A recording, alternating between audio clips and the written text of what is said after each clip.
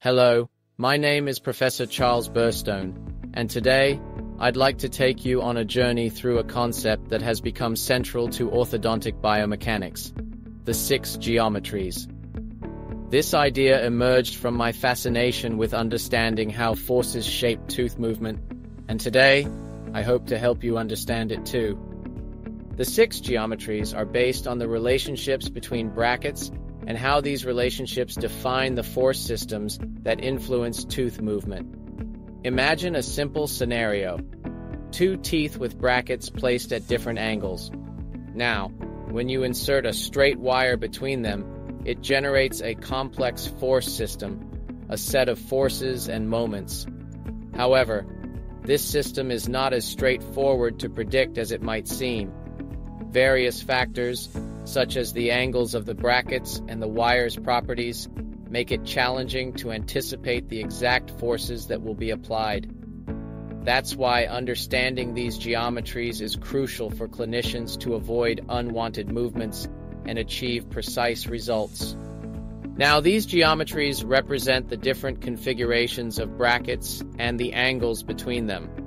They're labeled from geometry 1 to geometry 6, each one producing distinct forces and moments. The geometry between the brackets determines not just how the teeth will move, but whether that movement is what you intended. Let's suppose this simple case, where both teeth are misaligned, but in an equal and opposite manner.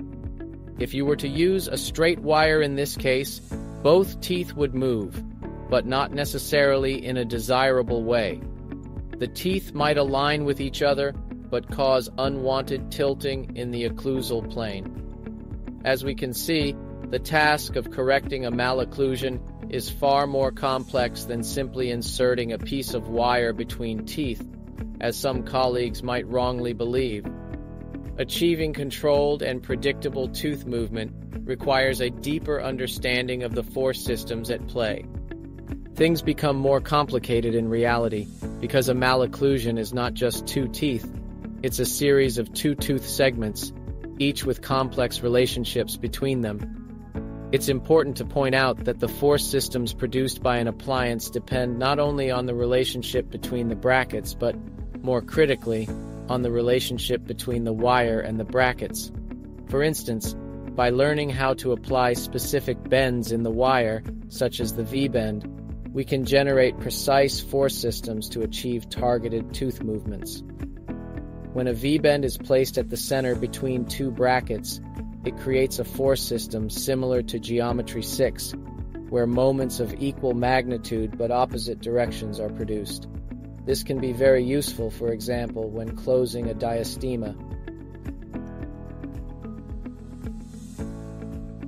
An even more creative solution is the truncated-V bend.